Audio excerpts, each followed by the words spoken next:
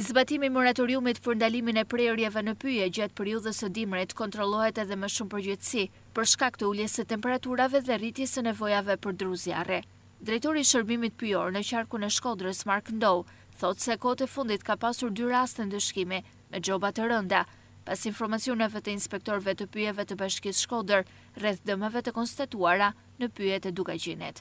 2 gjoba që janë vënë ditët e fundit, është njëna me 50 milion e 160.000 dhe një gjobë tjetër me 50 milion gjithë një vjetra e 325.000 lekë.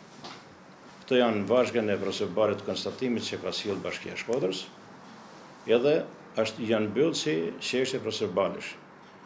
Jam i kënaqur me punën që bën Bashkia e Shkodrës në lidhje me informacionet që na jep. Ndou thotë se në zonat e thella malore ka dëbor, ndaj kontrollet janë përqendruar në rrugët që lidhen me këto zona.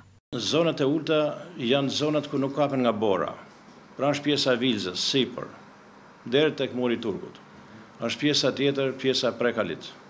Një pjesë e Brushejt, se janë zonat ulta, nuk ngarkohen shumë nga bora. Tjetër është zona deri Laçvaudes, Koman, Laçvaudes deri ku ndahen kufini me Pukën. Pallëgore që janë pyetje të ulta, po, edhe nga Malësia e Madhe, komplet pjesë janë pjesë të poshtë, ja të pjesë bogët e.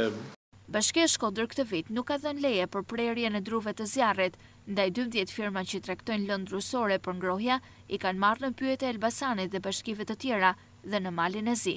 Sipas shërbimit pyjor të qarkut të Shkodrës, pavarësisht ku e kanë marrë lëndën drusore këto firma, ato kontrollohen rregullisht për të parandaluar abuzimet.